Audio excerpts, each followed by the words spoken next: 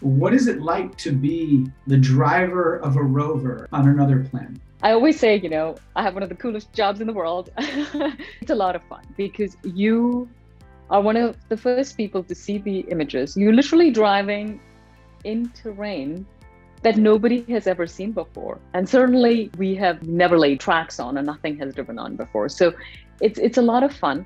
It requires a combination of both being able to process information quickly and yet understand the entire rover, because it's not just the drive, it's about what else is going on and how that interaction is going to impact the drive. And I particularly really enjoy that. The way we drive is actually in a simulation. So we get these terrain meshes and it creates a 3D model, and we have a model of the rover.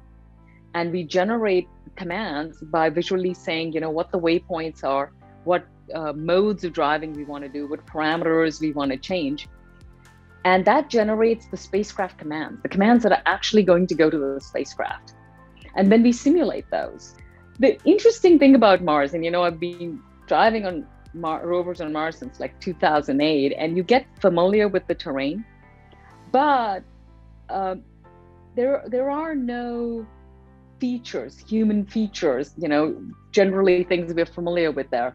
There can be a ridge and there's a drop off and you can't see it, or there could be an undulation in the terrain. So it's very different when you look at a flat mono image versus if you look at a stereo image. So when we put on our 3D glasses, you really are able to get a very quick sense of the terrain. The first time on Mars is really unique because you're testing the rover in its environment for the first time. And we make certain assumptions about every landing site and its interaction with the rover. And those are all that we're thinking about. How is this going to work out? How is this going to pan out? So it's really a special time. And it was really exciting to see the first tracks because they literally appear out of nowhere because, it's the landing site. And so you just see these tracks. So that's a really great image to see.